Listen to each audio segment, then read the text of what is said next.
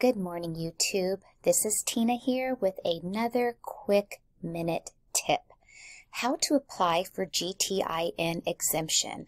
I put here in this search field the actual link of what it looks like, and I will also post it below in the comments so it's easy for you to click on to take you to this exact page in Amazon.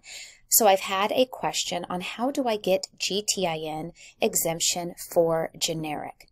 And once you're at this page, all you will do is choose the category which you're trying to get GTIN exemption for generic in.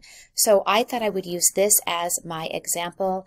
This is just a simple oven mitt and pot holder that I picked up at the local dollar store, and you see there is no tag or branding on these items, and they're pretty simple and plain. So in the selection tab here, it will pull up all of the different categories Amazon offers, and this way you can select the correct category for your item, and in the category, of course, that you're trying to get GTIN exemption in.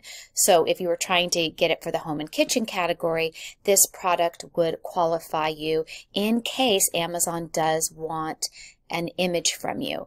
Most of the time for generic, they do not. So here we will type in the name generic, and then we're going to click this button here that says check eligibility.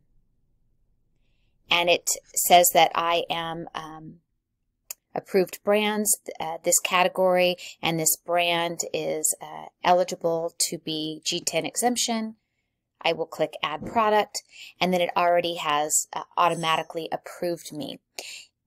In the instance Amazon does not automatically approve you and they want pictures of your item, you can do something as simple as this. Submit to Amazon a picture of something like this, an oven mitt and a pot holder that is not a branded item. There's not tags on here indicating that this is a brand, and if there were tags on it from the store, that's something that you could simply pull off when it is just a generic item, and those images should qualify you to be able to list your generic branded item. I hope you found this helpful. Have a great day.